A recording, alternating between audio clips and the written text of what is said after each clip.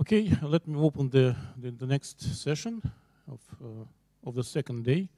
So, and the next lecture will be Andrew Forbes, the famous, the great, and he will present his, his I hope, remarkable lecture. Please, Andrew, you have 1.5 hours. All right. Well, thank you very much for the introduction. I don't know if I'm great, but I'm going to do my best to give an entertaining talk that hopefully gives you a bit of an overview of what we do and an introduction to the field. Let me share my screen.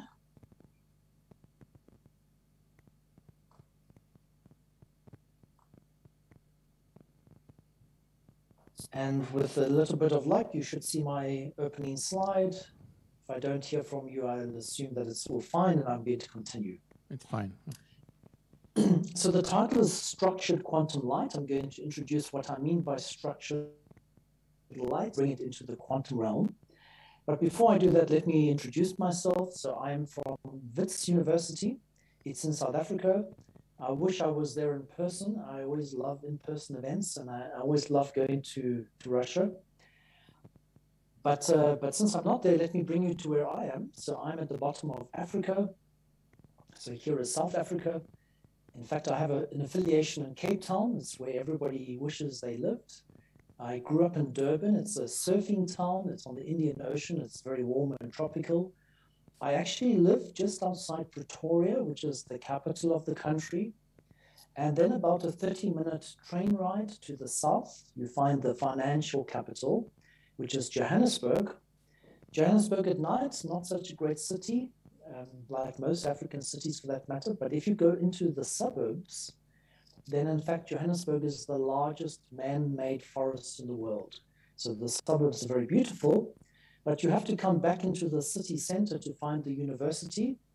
So here we are. And so even though it has a W in the name, it's pronounced, it's a Dutch name, and Witwatersrand, the literal translation would be a rand of white water, because there's a very large aqueduct under the city. It's one of the few major cities in the world without a river running through it. The university's produced some notable people, and next year, in fact, we'll be celebrating 100 years. And if you come a little bit to the left of this great hall, you find the School of Physics, and in the School of Physics is my lab, and we play with structured lights. Traditionally, we structure the light with digital holograms, but I'm going to show you more general techniques than just that. So let me begin by explaining what I mean by structured light. And for that, I'm going to give you a very simple cartoon. You see it here. And the concept goes like this. Imagine I'm given some blob of light, maybe from a laser pointer, a Gaussian beam. And imagine that I wish to convert it into something else, maybe the smiley face that you see here on the right. And the question we simply ask is, okay, what is the optical transformation needed to convert what I have into what I want? And the answer to that problem often cannot be decoupled from the way you're going to implement the answer. And that's what we mean by structural light. What do we have to do to make this possible? And obviously, you can imagine there would be a very simple solution just by controlling amplitude. So I could take a glass plate and a black pen and simply block out everywhere here that I don't want lights. Well, that would work, and I would get my smiley face. On the other hand, you would say, well, that's very lossy. Why don't we do it by a phase method? So how would that work? Well, essentially, I would be saying, everywhere I see lights, I want constructive interference. And everywhere I don't have lights, I want destructive interference. So what should the phase map look like that executes this transformation? And if I find that phase map, of course, I could implement it as a metasurface or a diffractive optic. But in today's talk, I will speak primarily about digital holograms with digital devices. And so if you take the concept of fear to control the amplitude, in fact, you can generalize it to all degrees of freedom of light. I don't have time in this talk to go through that because it's not meant to be a classical talk. But take it from me that In fact, you can apply this approach to structure the amplitude, the phase, the polarization structure, and many other degrees of freedom as well. And so when we talk about structuring lights, although I'm primarily going to speak about the spatial degrees of freedom of light today's talk, which is also neural or frequency degrees of freedom. And that's what we mean, control over light's degrees of freedom to give it structure according to the application that you're trying to target. So in today's talk, we're going to deal mostly with spatial light modulators that come in two forms. The one is a liquid crystal device. So let me take a moment to explain that. And the other is a digital micromirror device. So in our lab, we usually use devices like this. It's simply a spatial light modulator with a liquid crystal display. It's about 2,000 by 1,000 pixels. Each pixel's got these little liquid crystals that can be rotated by an applied voltage. And we can calibrate the devices so that for a given refractive index change by this rotation, we get a desired phase change. And so because we have about 2,000 by 1,000 pixels, we have very good spatial resolution. We have very good phase resolution, typically 8-bit encoding. And so we can generate very complex holograms.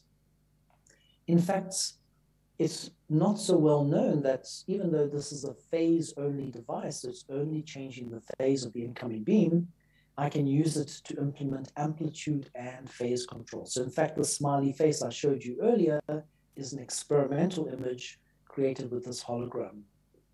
It also is not so well known that you can do this across a wide range of wavelengths. We often think about phase changes being heavily wavelength dependent, but you can play some Fourier tricks to get around that problem. And so you can work with broadband light as well.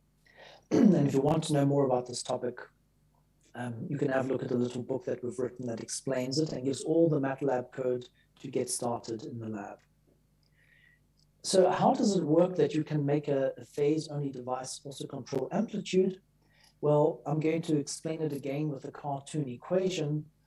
So here on the left, you see two phase functions, e to the ix, which in this instance happens to be an orbital angular momentum mode, which I'm going to explain later, and e to the minus ix. And you see that if I add them together, of course, I get something that goes like cosine x.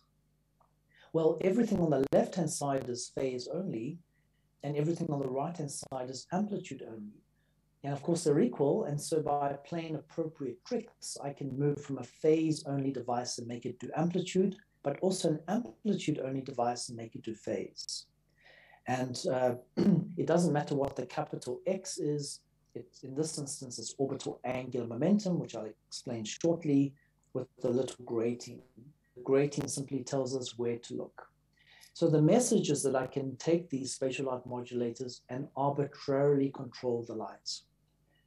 Just for completeness, I want to tell you that these days, we actually tend to move away from liquid crystal spatial light modulators. And the reason is that they're very slow and they're quite expensive. They're typically in the order of 10 to 15,000 euros per device. So that's pretty pricey for everyone, but especially for African physicists. And so if you strip out from a conventional data projector, probably the same one that you have in your conference room, what you'll find is a device like this. So it's a little digital micromirror device. And if you zoom into the screen, you find little micromirrors. These are MEMS devices, but they're very simple. The mirrors can only switch on or off. They have a park state, but in principle, it's on or off. And so they're amplitude-only devices. But by doing all the tricks I just showed you in that little cartoon equation, you can again on these devices control amplitude and phase. And so here you see very complex forms of structured light. It's a little experimental animation taken by one of my students and shows the versatility even of this very cheap, simple device. This device, by the way, costs in the order of about $100 versus in the order of 10,000 euros. So it's quite significantly different.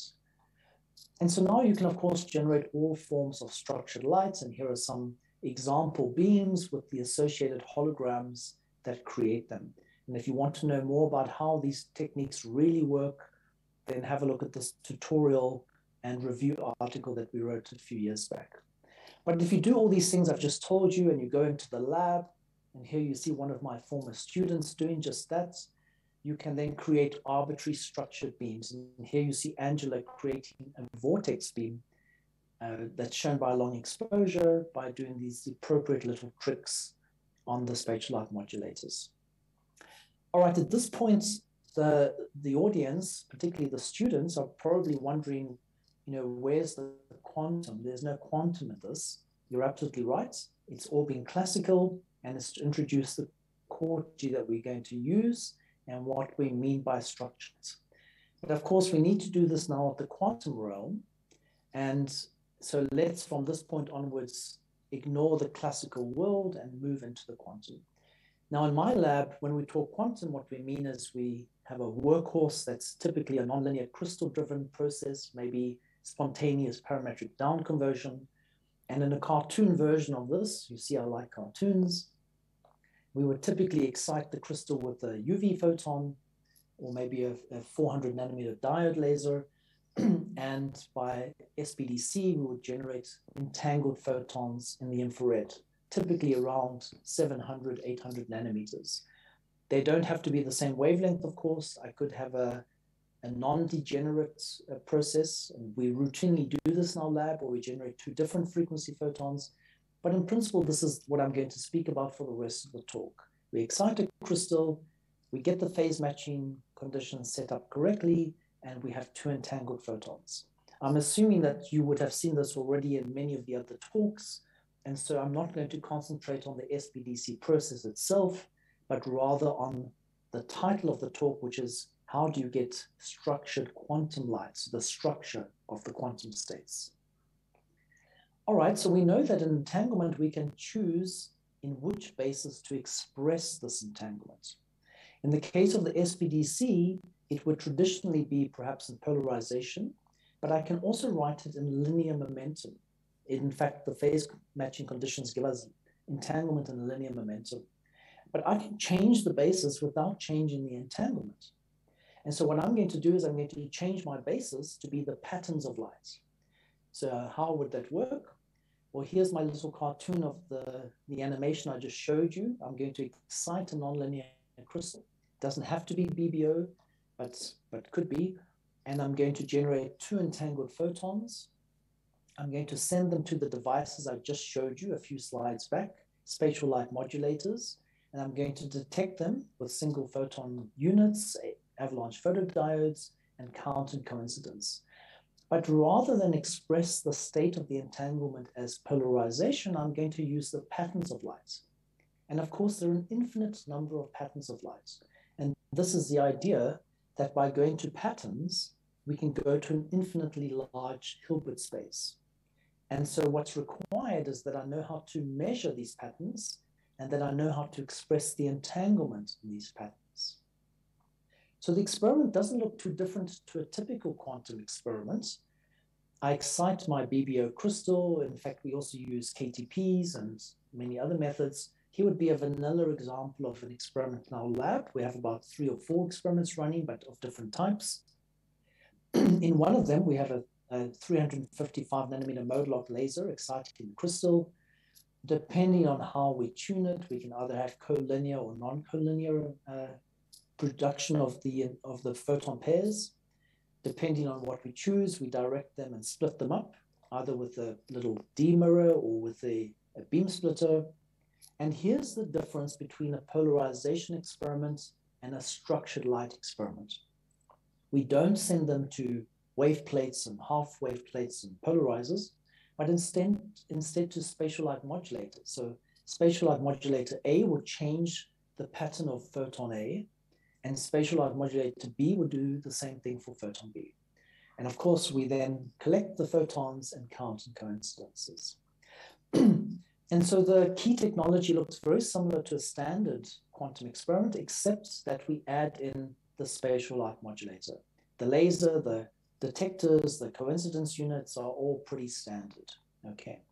One of my students pointed out to me that actually if you take the value of these devices, you could instead have bought a nice Maserati. And I told him one day I will try it in my research grant to ask for the Maserati instead of the equipment. But But unfortunately, no Maserati, but we have lots of cool equipment on the tables.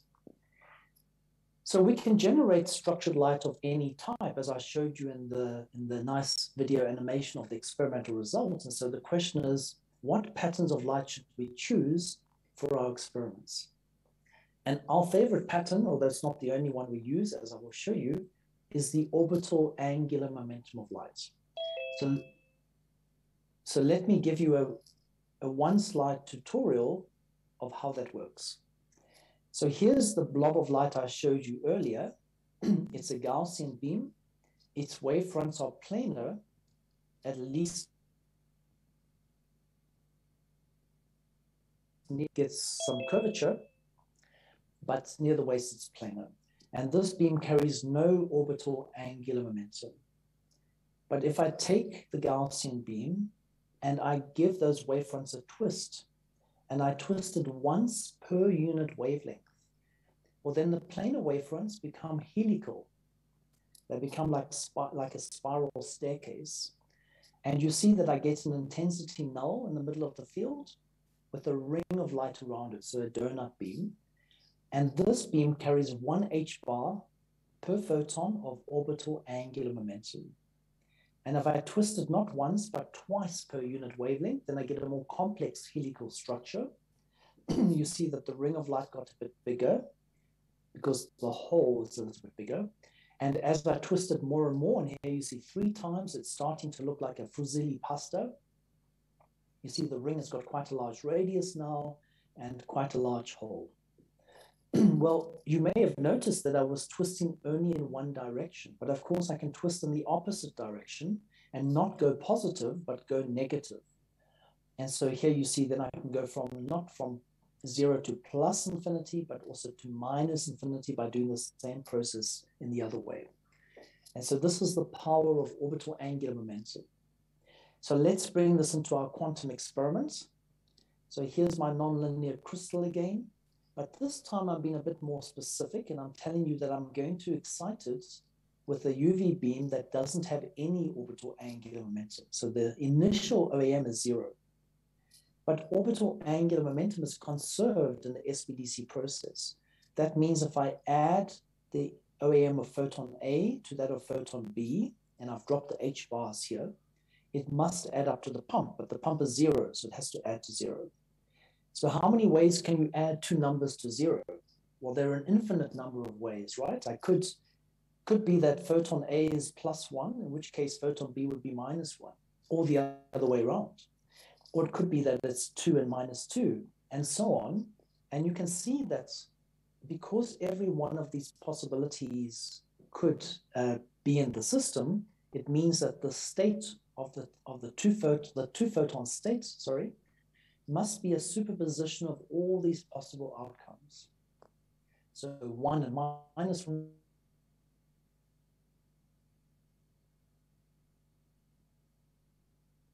Large Hilbert space described in a biphoton state. And that's the power of orbital angular momentum over spin angular momentum over just the polarization of the light. Just for completeness, I want to mention that you don't have to only pump with L0. In fact, you can pump with any structured beam you want. And of course, as you change the structure of the pump, you likewise change the structure of the entanglement that you're going to get out. And I'm not going to talk about that anymore. And if you'd like to understand it better, you can read a recent article that we've written on this topic.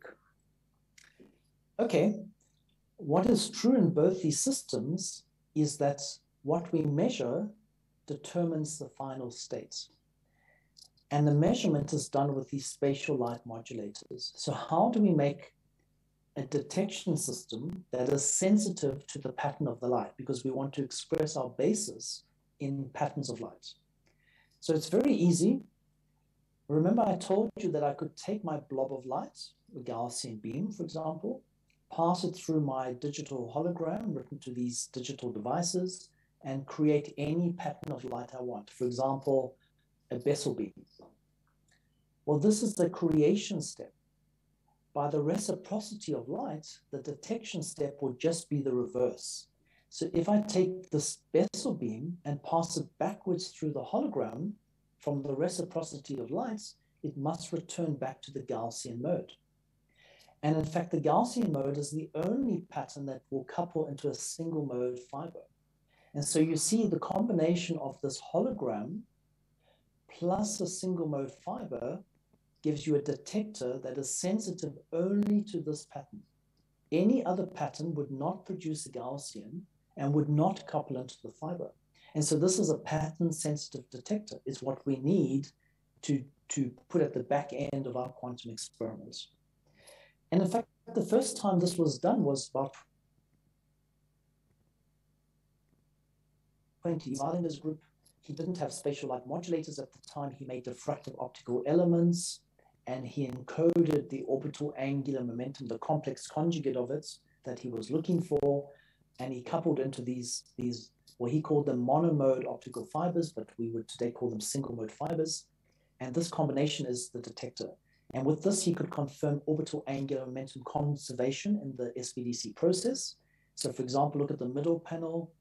If you start with 0 on the pump, as I showed you, indeed, if photon A is 2, then photon B is -2. If photon A is 1, then photon B is -1, and so on. And if you shift the pump's OAM from +1 to -1, then of course the diagonal just shifts so that the sum of A and B adds up to whatever the initial pump was. So that was a pretty cool experiment. It was a groundbreaking experiment because it really set the scene for everybody else to move forward with structured light as a basis for expressing entanglement. Today, if we were to do his experiment in my lab, we wouldn't use diffractive optical elements that are hard-coded. We would use our digital holograms for photon A and B, and we would encode the spirals as phase masks written to these devices. So here you see I'm changing the OAM that I'm looking for on photon A, and at the same time trying to measure an OAM of photon B, and in coincidence, I look to see what I get. So here would be a typical experimental result from my lab. This would be typical for actually many labs around the world. And you see that as I change the OAM of photon A, let's say I measured it to be 10, then when it's 10, you get -10 on photon B. So this confirms the conservation of OAM down to a single photon level. It doesn't actually confirm entanglement, but at least gives you an idea of how many modes are involved in your down-converted process. So if you didn't know it before, I can confirm for you now that infinity is 20. Now, you're probably thinking to yourself, well, 20 is a hell of a far from infinity. And I agree, that's true. But it's also an order of magnitude bigger than 2, which is what you get with polarization. So for practical experimental reasons, for example, the size of apertures in the system and the finite clear aperture of optics, we can't really get to an infinitely large Hilbert spaces, but we can get much, much bigger than you could with other degrees of freedom. To confirm the entanglement, we can reproduce all the prior entanglement witnesses and tests. For example, we can reproduce Alain Aspect's experiments by trying to violate a Bell inequality, but this time, instead of turning polarizers, we turn digital holograms. And you see here's a result actually for Bessel beams, showing that we can violate this inequality and establish entanglement in the Bessel basis. Of course, a more rigorous way to do things would be to do a quantum state tomography. So how would a quantum state tomography look like for structured light rather than polarization? So for the students in the audience who perhaps haven't done a quantum state tomography, let me just give you again a cartoon explanation about what it really is about. So the idea is that you have some very complicated object, but you're not able to measure it directly. And instead, you're only allowed to use a torch and look at the shadow of the object on a wall. So you can shine a torch, let's say in this direction, and you see the shadow here, or you can shine it in this direction and see the shadow there, and so on.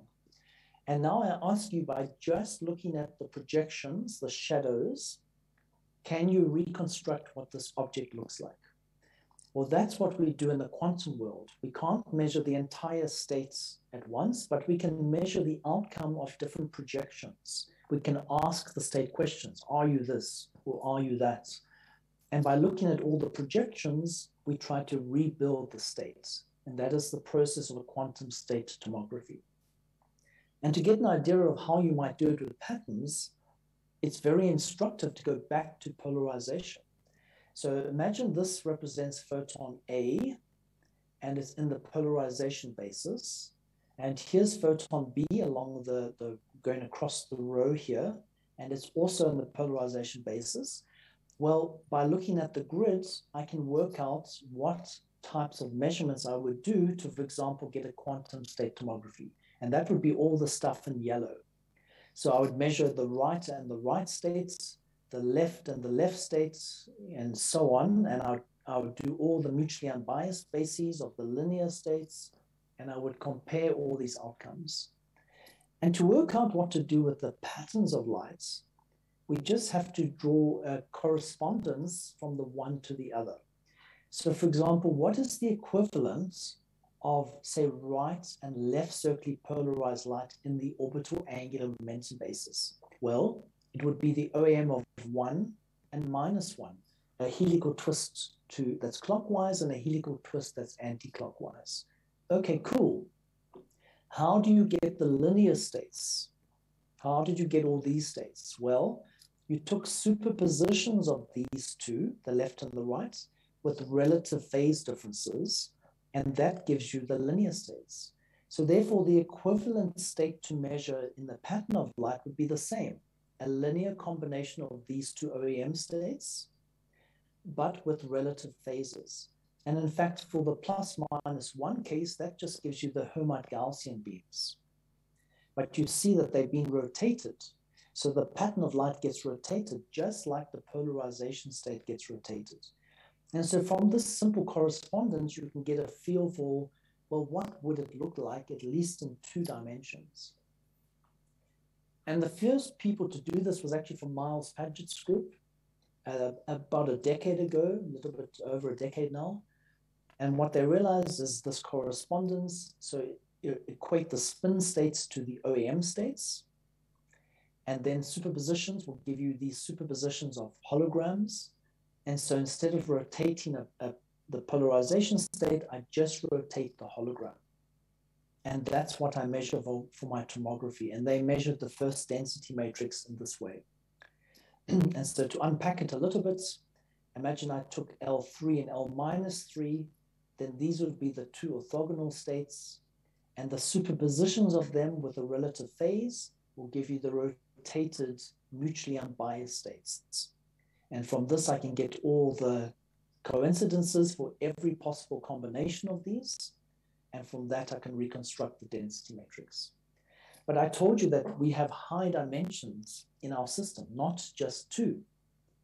So how do we extend this 2-dimensional case to high dimensions? And I'm not going to go into all the details, except to say that if you replace the Pauli matrices with the Gell-Mann matrices, you can extend tomographies from 2 dimensions to high dimensions. And here you see a 2-dimensional density matrix experimental and a high-dimensional density matrix also experimental from our lab. And that is simply by taking this idea of projections in any dimension with holograms, just changing the projections on the 2 spatial light modulators. Now, there's a problem with this process. In 2 dimensions, quantum state tomography is fine. It's pretty fast. There's no problem. But it scales very unfavorably with dimension. It goes approximately like d to the power 4. And so that means that the more dimensions you add, it quickly blows up. So for example, a 10-dimensional state doing a tomography could in fact take weeks and weeks and weeks, a very, very, very long time. And so that's really not feasible. 100 dimension would take many, many years. So even though we have access to high dimensions, the toolkit to really probe those dimensions is really still quite empty. And that's where a lot of effort has been put into how to witness high dimensional entanglement, how to quantify high dimensional entanglement. So quite recently, we tried to dream up another approach to bringing the time down to get an idea of how many dimensions are involved in the entanglement without having to spend many, many weeks doing tomographies. And the idea goes like this. You take the best of the Bell parameter test and the best of a tomography and you bring them together. So by loading superpositions of holograms on the spatial light modulators, I can test in large superposition spaces. And if I rotate the one relative to the other, I will get a curve that has some visibility. It's kind of giving me an indication of, is there any entanglement at all in these combinations of spaces? And the visibility that you see as you rotate the holograms, it tells you something about what's going on. In fact, if you do the theory, what you find is that if you look at the dimensions involved and the purity of the states, so a purity of 1 means no noise, and a purity of 0 means you just have noise, okay? Well, you find that it's a monotonically increasing function, or the visibility is a monotonically increasing function with dimension and purity. So what does this mean? So it goes like this. You do one measurement with one superposition.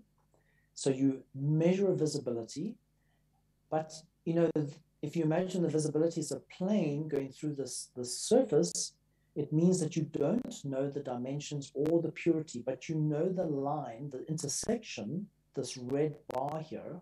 Everything on that curve is a possible solution. Then you change the superposition, so you have a different combination, and you repeat the measurement. Well, you get a different visibility, and you also have a different curve. And so you have a different cross-section. It must also satisfy this curve. If you plot all these different curves of solution spaces in a plot that goes like K and P, dimension and purity, then you see that they must intersect somewhere, which is the true dimensionality and the true purity. And so this tells you that with very high confidence, this must be what your system has got. And in this particular instance, it's about 22 dimensions and a purity of about 45%. So this is a very fast approach because it's kind of like a Bell measurement, but many of them with complex superpositions, but quickly tells you how many entangled dimensions are you working with. So we have got a tool now. It works even for mixed states, but I still believe that the toolkit is pretty empty. And if I was a student in the audience, it's a topic that I think needs a lot of attention. All right, so imagine now that I have my experiment working. I've got some tools to see what's going on. What should I do with this quantum structured light? Well, the first thing you can do is you can use it to tailor what the entanglement looks like. So for example, here is a case with Bessel beams. Now, Bessel beams have got a particular cone angle. That means it's got like a radial term to it. And I can use, and here's the radial term plotted here. As I tune the radial degree of freedom, I can tune what the OEM spectrum looks like. So if I have no cone angle, I basically just have normal OEM beams, and I get a spectrum like this pinkish one with lots of counts on L0 and decreasing as I go to higher dimensions. But as I increase the radial degree of freedom, so I use the other degree of freedom of structured light to control what's going on, you can see that what happens is I start to flatten the spectrum.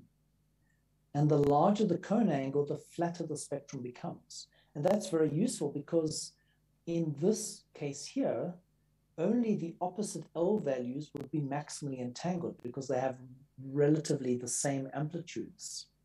But if I took the L0 and the L10, well, they have vastly different amplitudes, so they cannot be maximally entangled. But here, by flattening the spectrum, I can get very different L's still to be maximally entangled, even maximally entangled in a high dimensional space. And so I can use this to tune things like the fidelity with dimension or the linear entropy with dimension.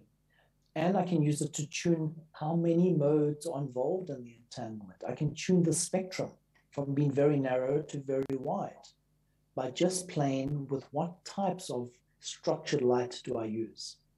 This was using Laguerre Gaussian beams, tuning the radial degree of freedom of that. And this exotic spectrum is with Hermite Gaussian beams, projecting into Hermite modes, but then expressing it in terms of the orbital angular momentum. So here you see many diagonals and not just one. So one can tailor with the different indices and the different patterns of light. There's something else you can do that's not possible with polarization. Patterns of light have a size. They also have a radius of curvature. So I can use the size of the pattern, in other words, the embedded Gaussian beam width, or the radius of curvature of the light as extra degrees of freedom to change and tailor the entanglement.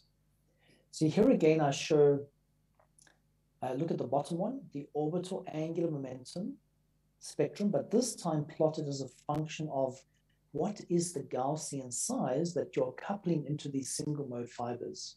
That changes the overlap of photons. And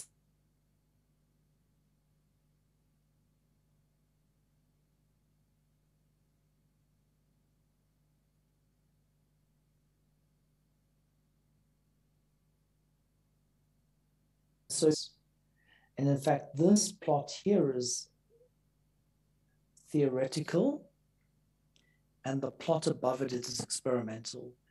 And you can see that with no tuning, just choosing a bog standard size, you get a very narrow spectrum, but choosing the size appropriately, you can widen that spectrum considerably. And so you have a lot of degree knobs. I like to call them knobs. You have knobs that you can tune and dial in order to tune the entanglement that you get. Well, that's all well and good, but do you get any other benefits by using the patterns?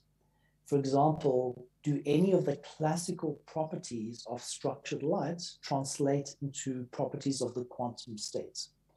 Well, I've been talking about Bessel beams, and if you have not encountered them before, then one of the much celebrated properties of a Bessel beam is that they're supposedly self-healing. So how that works is that imagine in the classical world, you illuminate an axicon, just a conical lens, then in this diamond region, the shaded region, you form a Bessel beam. And now you place an obstacle, like a block in front of the beam, and so part of the beam is destroyed. But the theory is that, look, there is a shadow region, but beyond that shadow region where these dotted lines intersect, the Bessel beam should reform because here it is unperturbed. And so beyond the Z minimum, I should again see a Bessel beam in this blue region. And if you do that classically, it works very well. So here's the initial Bessel beam. You can block it.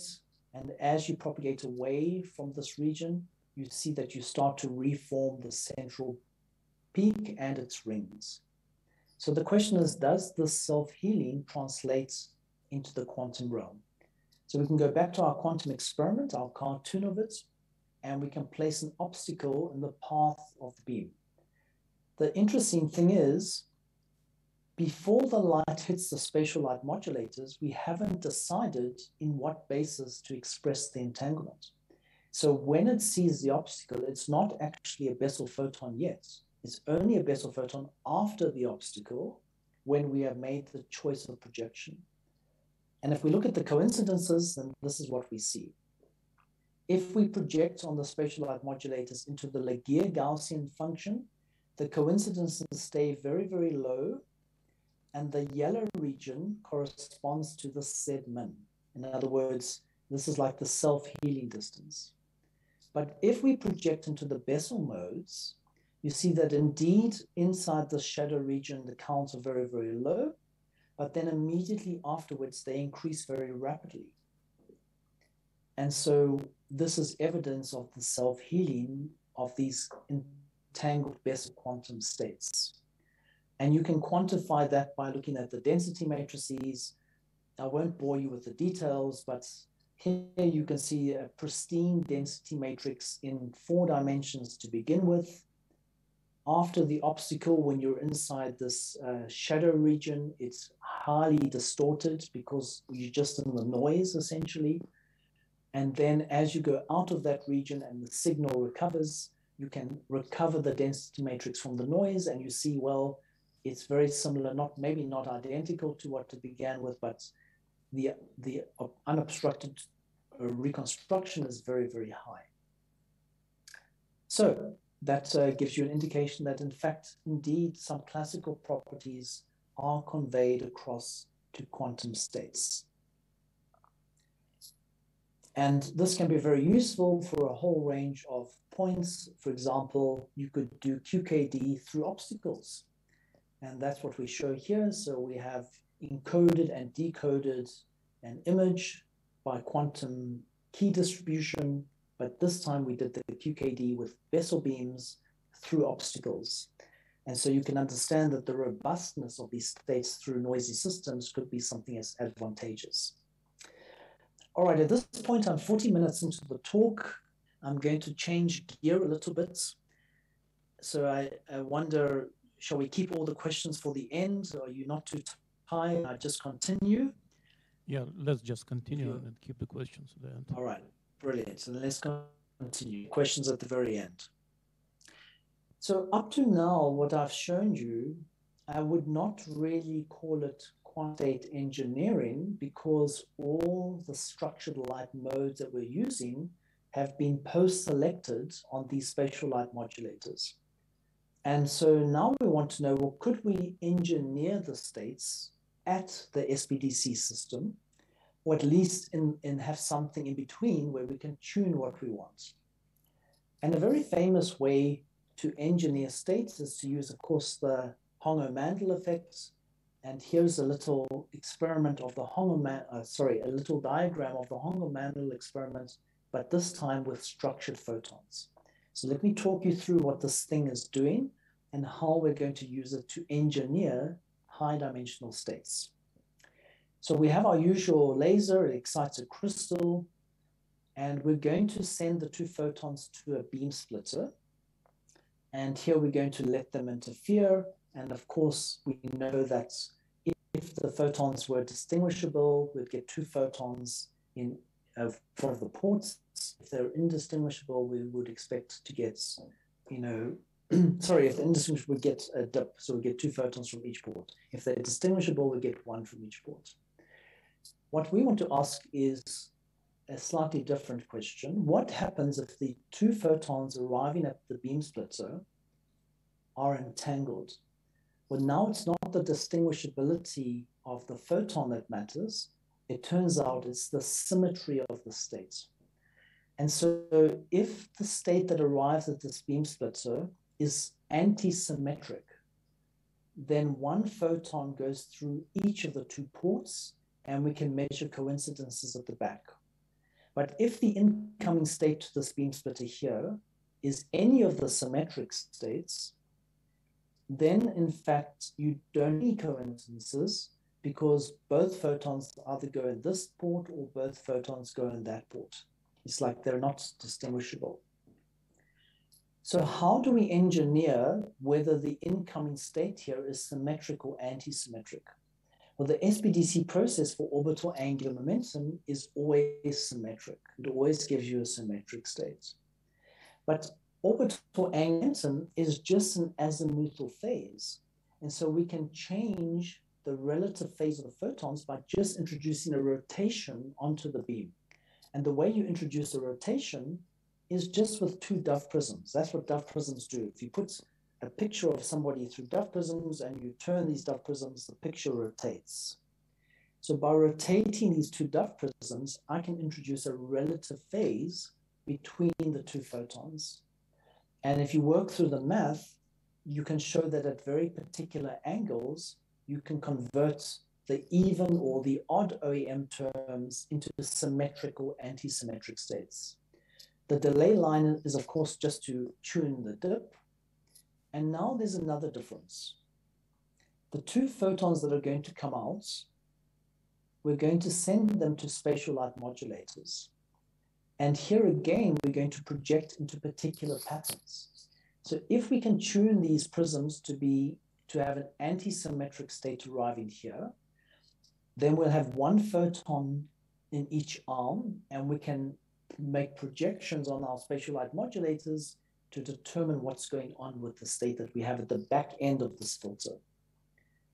So just to verify that it works, here is the Honger-Mandel dip for orbital angular momentum.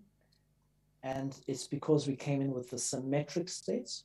But if I tune my two Dove prisms to make that state anti-symmetric, then you see that the dip gets converted into a peak. And so now we have coincidences at the back end on our spatial light modulators. And as I rotate these two Dove prisms, I can make either the odd or the even states symmetric or anti-symmetric. And that's what you see here. You know, I can, for example, maximize at a particular angle that the plus minus 1 states are anti-symmetric, or I could make the plus minus 2 states anti-symmetric by tuning to different angles. And so I have some degree of control, and it's not just a post-selected process. The state arriving has been engineered, at least at the back end of the filter. And to show you that this works in even high dimensions, I can take an initial 6-dimensional state. Without going through the Honger-Mandel filter, I have a superposition of plus 1, 2, and 3. So plus minus 1, plus minus 2, plus minus 3 in OEM, shown by these bars. And now I can tune my prisms to cut out all the even states. And you see that's when the filter is set to this angle. So that's with the Dove prisms. The even states are symmetric, they get cut out of the process, and I'm left with the state that's only all the odd terms. So I have some degree of control over the states. But most importantly, I can tune it to be symmetric or anti-symmetric. And tuning to be anti-symmetric, of course, is a very useful thing to do. Why? Because then I can do entanglement swapping. So this experiment is the first entanglement swapping experiment with the orbital angular momentum of light. And before you look at the big experiment, just look at the little inset here at the bottom. Let me give you a little story about how entanglement swapping works. So now instead of one crystal generating two photons, A and B, I have two crystals, another one over here, generating another pair, and I'll call them C and D. And the idea is that I would like to, photon A and photon D initially are completely independent because they come from two different crystals. And what I want to do is I want to establish correlations between A and D. So how do I do that? Well, I take one of the photon pairs from the first crystal, so photon B, and I interact it with photon C, so the photon from the second crystal. And the interaction here is just a beam splitter. And as I just explained to you, if the state coming into this beam splitter is anti-symmetric, then you will get one and another photon out in the second port. So you will get coincidences, but only if it's anti-symmetric. On four-way here, here, and here, so four-way coincidences, then I can be sure that this must have been anti-symmetric, in which case I would have established between these two photons. And this is what the experiment looks like, at least as a crystals 1 and 2. You see the 4 photons being directed, 2 of them to a beam splitter, the other 2 to spatial light modulators, and I'm going to make my 4-way coincidence count. And so indeed, you can see the Honger-Mandel dip again, this time for 4 photons, and not perfect visibility. It's quite a hard experiment, at least for us to do. So, yeah, but not too bad. And here we can confirm this is a tomography of photons A and D that were initially independent. And so we can confirm that we have got entanglement swapping and in fact teleportation, but in this 2-dimensional subspace. So every 2-dimensional subspace has got these correlations. In high dimensions, you get mixed states, but actually we have just overcome that problem. And in about a week's time, you should find the paper on the archive. All right, let me show you something quite fun that we did with this entanglement swapped experiment. We asked a very simple question. So imagine that everything happening in the middle is doing its thing. We have an anti-symmetric state here, and I'm only interested in what's going on with photon A and what's going on with photon D. So the two photons either side of this big drawing. And what we thought to do is, well, what happens if you try to do ghost imaging? So imagine I imprint an object, say a lambda, on the spatial light modulator of photon A, and I'd like to try to do some imaging to see if I can see the lambda on photon D. Ghost imaging is a very standard technique that's been around for a long time, but it's traditionally done with two photons from the same crystal, or it's done with thermal light that's interacted with the beam splitter. But the source of the photons, usually they are already correlated. But here, photon A and D initially have got no correlation at all. In fact, they're completely independent. So could we get ghost imaging between these two arms? And the theory predicts something very strange.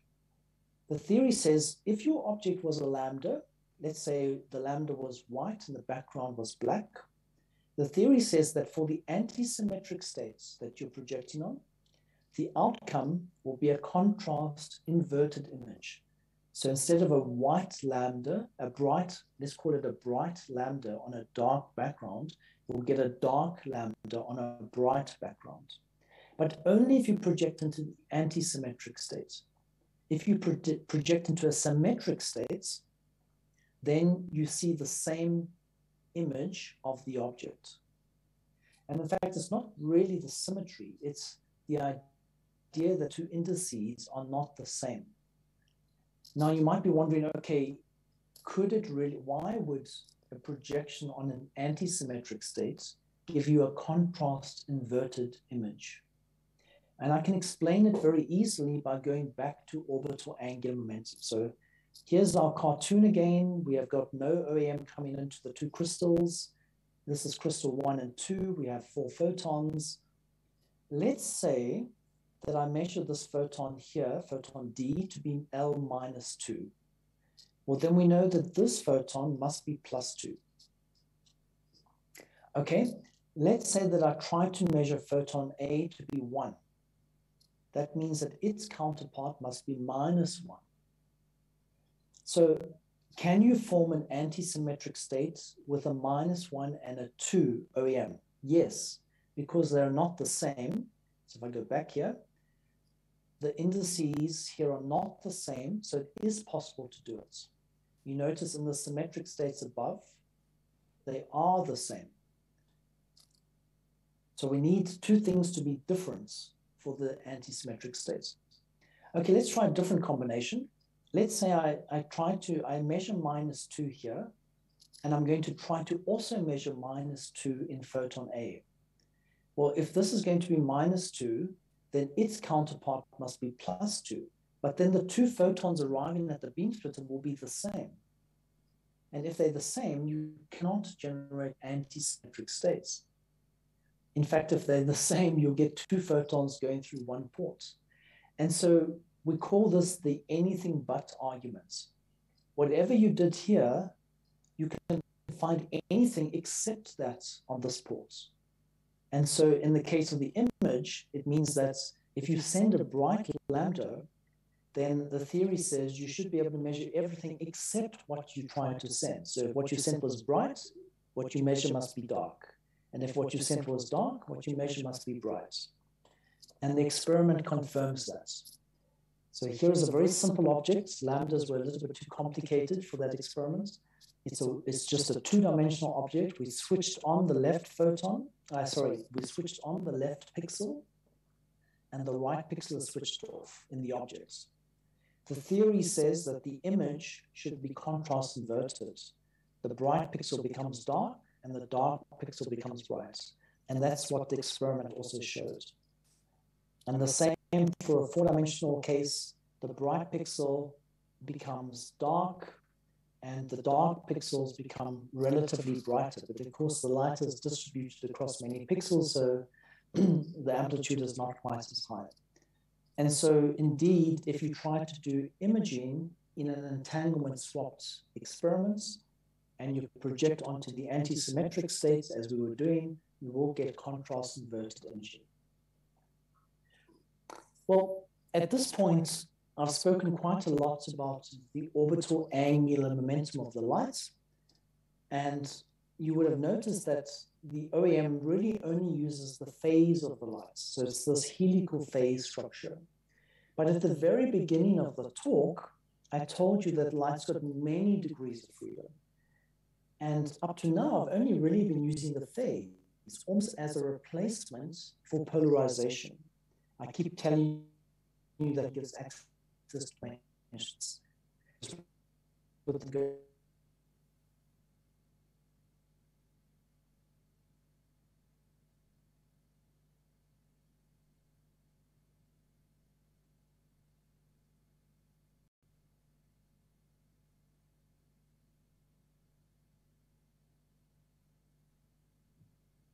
Sphere for orbital angular momentum. But of course, there would be lots of different spheres, each one for a different L. So this example here is +1 and -1, but it could be +2 and -2 and so on. And so the tensor product of these two spaces gives me a higher dimensional space. And the state that I'm describing is now a hybrid entangled state. So it's not just an entanglement in 1 degree of freedom, it's entanglement in 2 degrees of freedom. Spatial mode, which I'll use orbital angular momentum still, and polarization. And it's very nicely described on this hybrid higher order Poincare sphere. The poles of the sphere would be the scalar orbital angular momentum.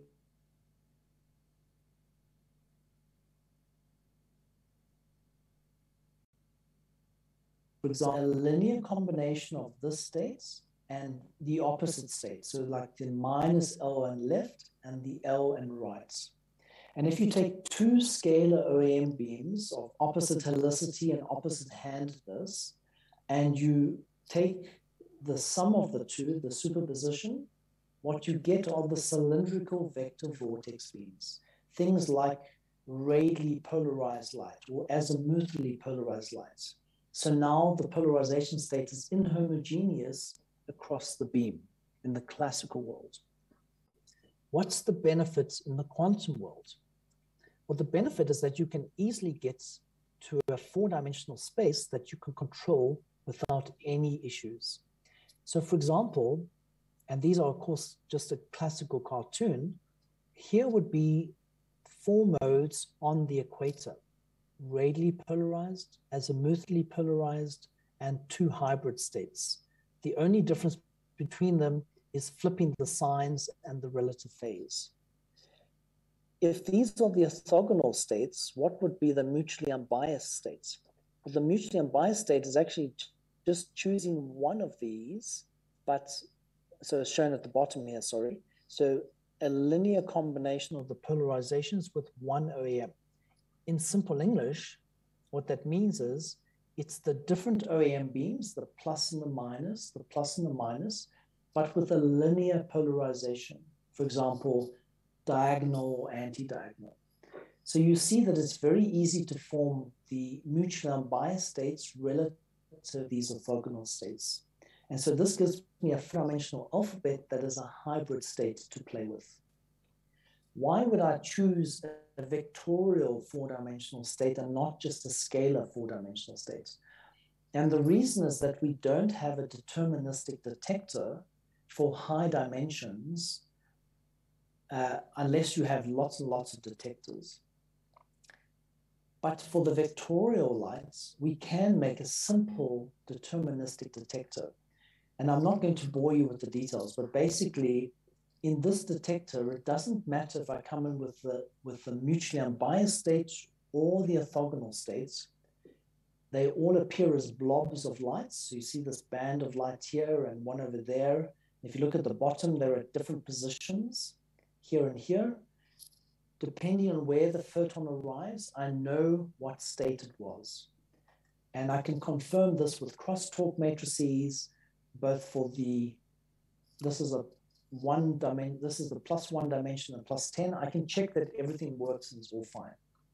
So that gives me a 4-dimensional space to do, for example, quantum key distribution. And so here I have my orthogonal states and my mutually unbiased states. This is what I would expect. This is the measurement of this whole tomography of the states.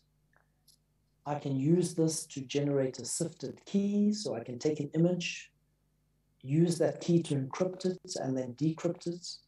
But most importantly, I can overcome a major hurdle, which is that when we usually use the patterns of laws, we don't have deterministic detectors, we filter the states. That means we keep looking at ±1 state in a sea of other states. And if you use a filter rather than a deterministic detector, you actually never increase the key rate, even though you go up in dimension.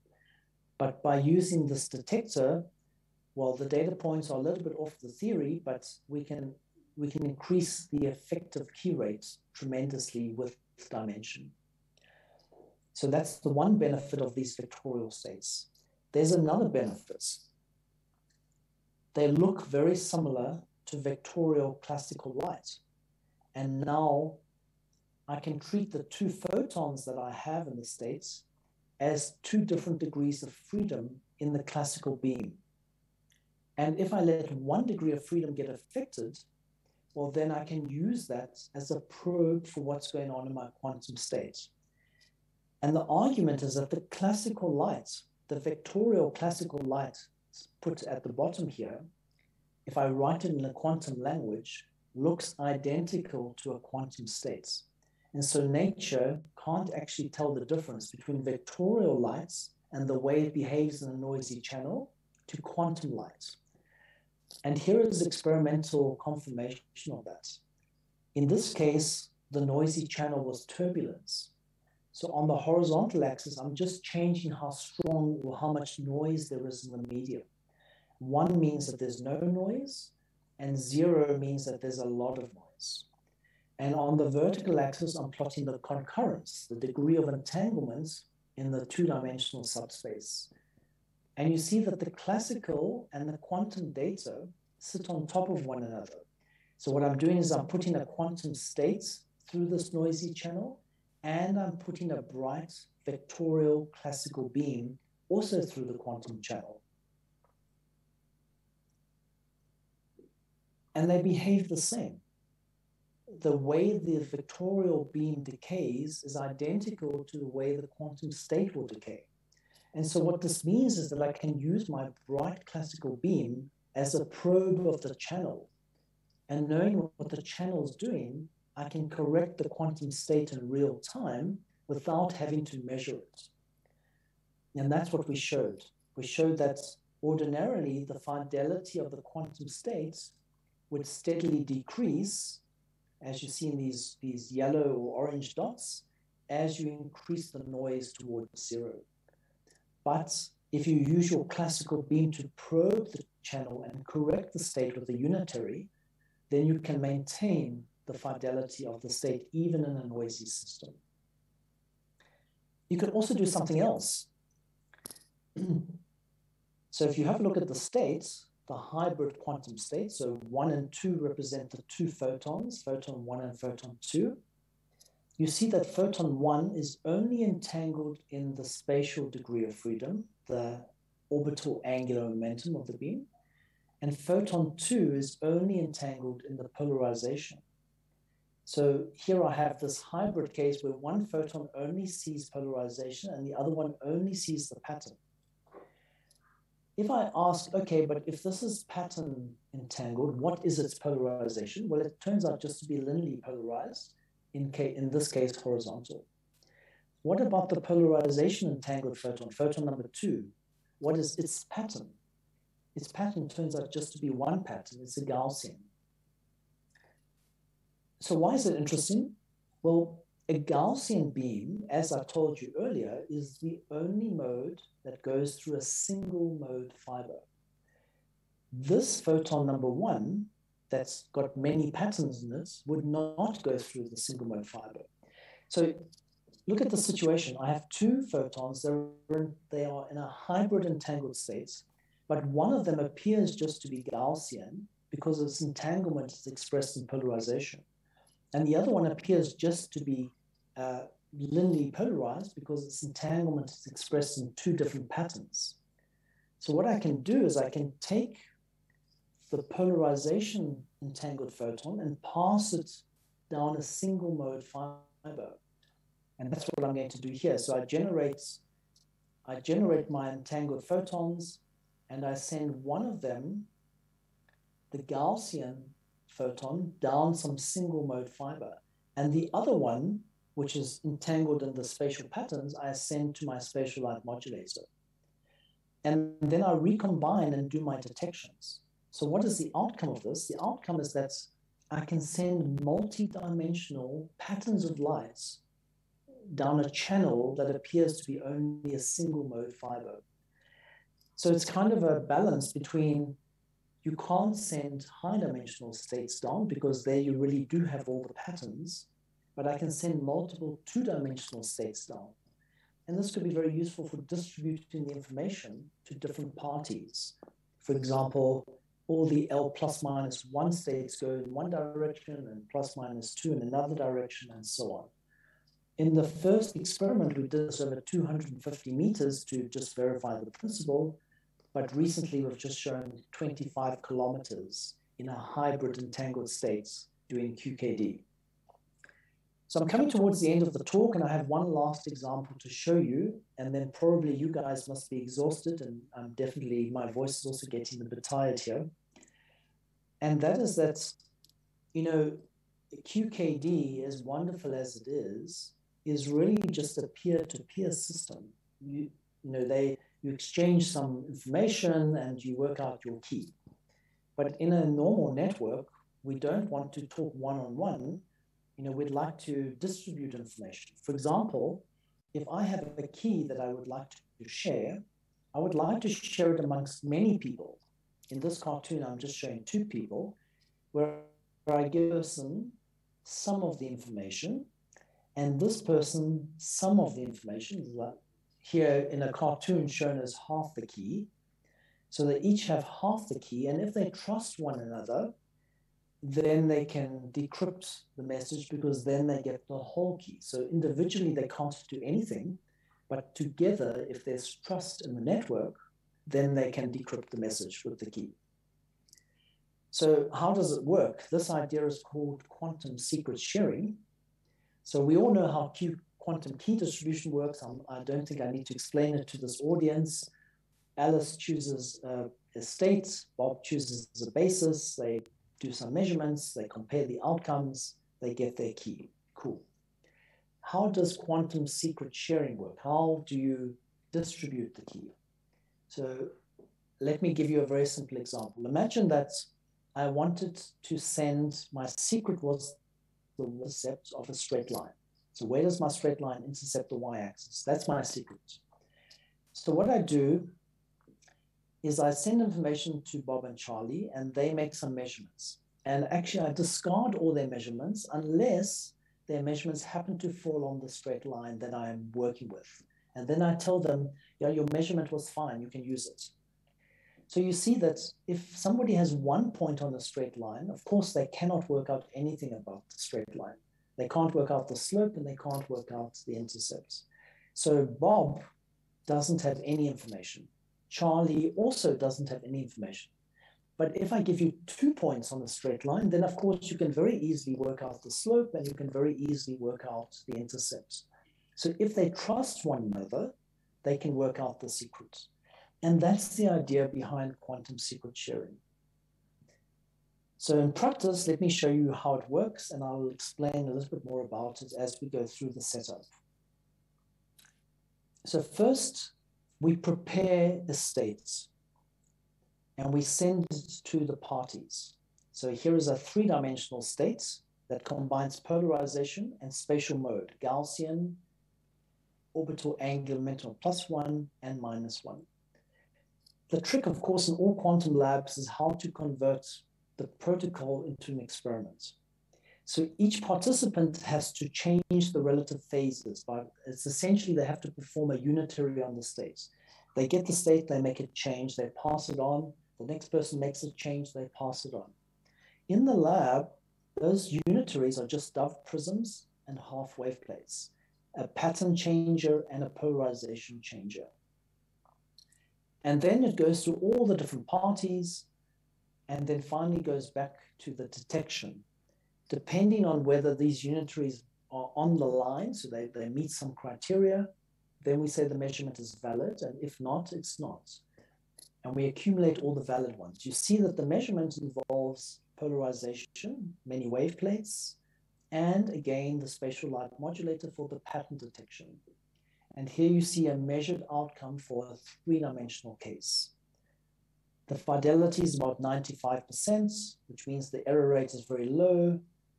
We can compare the distributor's key and the participant's key. You see the agreement is very, very good. And so we can exceed the Shannon limit by exceeding the dimensions possible just with polarization. And you can extend this to 11 dimensions and 10 parties, which is what we also did. You see my students drew a very nice artistic picture. And so quantum secret sharing really can go very widely with high information capacity per photon. All right, I'm going to conclude now, and I want to conclude with just 2 slides to show you where I think things are lacking. Because often in these talks, we give the impression that everything is perfect and all the research has been done. So my message to the students in the audience is that we are very, very far from being done with high-dimensional structured quantum light. For example, we can create high dimensions with no problem, but we can't detect deterministically beyond 4 dimensions.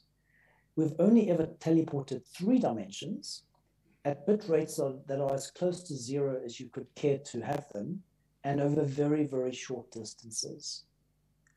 And we have cool protocols that have been demonstrated up to D8 and 11, but we only have quantum random number generators up to D3.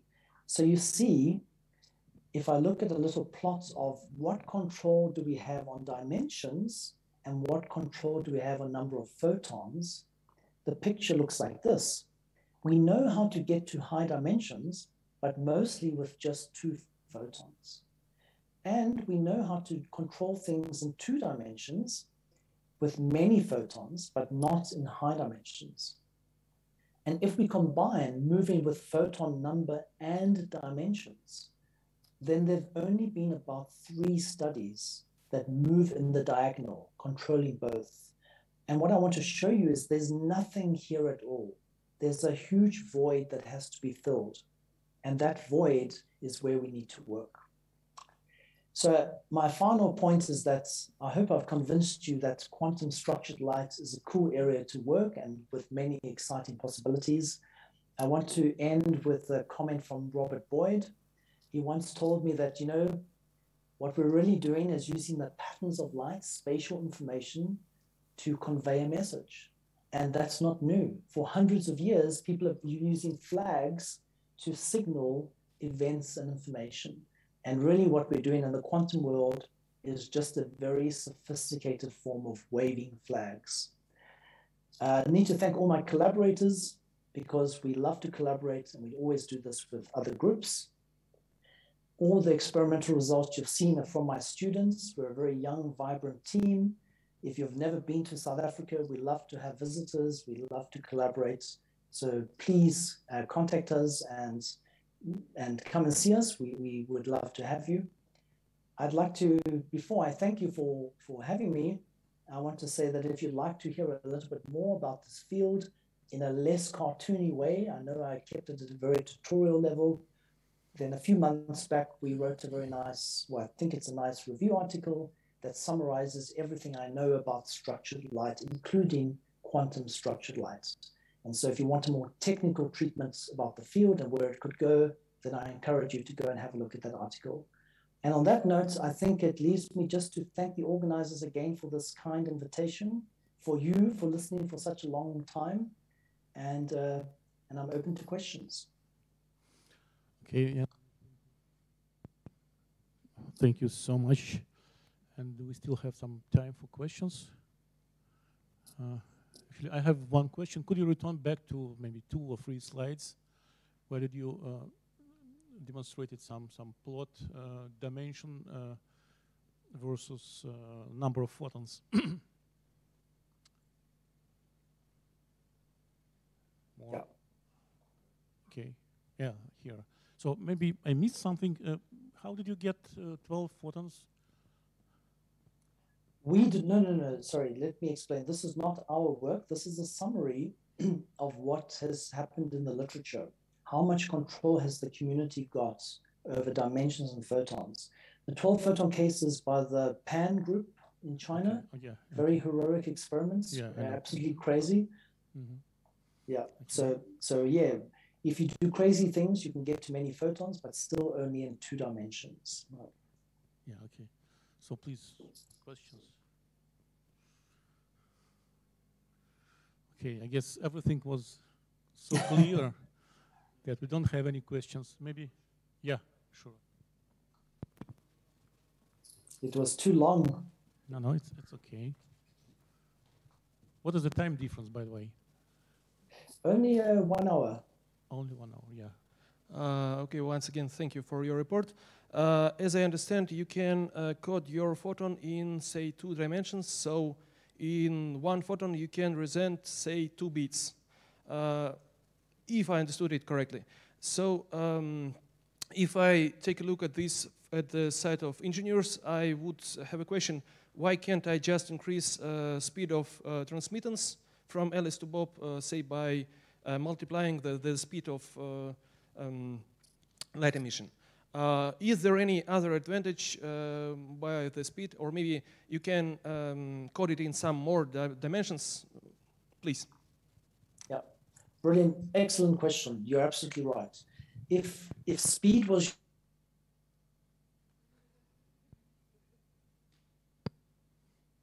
Andrew, something is wrong with the sound. Could you repeat? Sure, get a high information capacity either. Andrew, we cannot hear you. The dimensions are more robust to noise. Andrew. So the noise threshold that you can tolerate even in a QKD system is higher. Second, they are, can you hear me all right? They are also robust could you repeat once cloning. Again? Sorry, I think the network went a bit funny there. Yeah, could you the repeat? Benefits are that your noise threshold increases. So your robust to noise is better with high dimensions than with 2 dimensions. Your robust to cloning is better with high dimensions than with 2 dimensions. And then finally, you get this benefit of the pattern itself. For example, perhaps the Bessel beam and so on. So there are benefits beyond just the information capacity per photon. Okay. Maybe some more questions or comments? No, sorry. So Andrew, thank you very much once again. There is some question from the audience. No problem. Well, okay. No, just one question. Thank you a lot for a very interesting lecture. Maybe I missed the thing. Can you please recall the point? Have you tried to use this high entangled state of light to transmit it for long distances in the atmosphere and so on? I heard about such experiments in Singapore, but they were not, to be honest, quite exciting due to bad, not high efficient detectors, and your detectors looks very impressive. Yes, no, that's a great question too. as I tried to show in one of the final slides, the distances that have been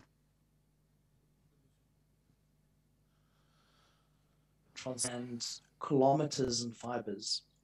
So high dimensional states, it's still very, very short. There's no real convincing demonstration. The best demonstrations over long distance they've used orbital angular momentum, for example, the Vienna group, but only in 2 dimensions, not in high dimensions. So again, that is an empty research area. I agree with you, nothing very convincing has been produced, and it's an open challenge for the community to still address. Okay. And also we have one question from some guy. Yeah, so we have YouTube translation and we have some questions from the chat there. So just a moment. Could you please inform the noise level, Poisson, sub-Poisson, super-Poisson for generated states, signal idler from parametric down conversion process? So noise level and type of this. Oh, okay, that's quite difficult to answer because the noise level depends on many, many things, you know, how hard you pump, what your gating time is, and so on. I can tell you that the efficiency of the process typically in our lab is about 10 to the minus 12, maybe 10 to the minus 10 if we really push things. Noise levels, if you send me an email, I'll send you one of our latest papers where we actually show deliberately different high and low noise levels to measure purity. Can be very substantial to very minimal if we have a very, very small gating time. So it's not, let me say, it's not too different to the polarization world, except that the spatial light modulators introduce a loss of about 60% each. Okay, thanks a lot. So I think we don't have any more questions. So Andrew, thank you very much once again, and see you somewhere. Thank you very much.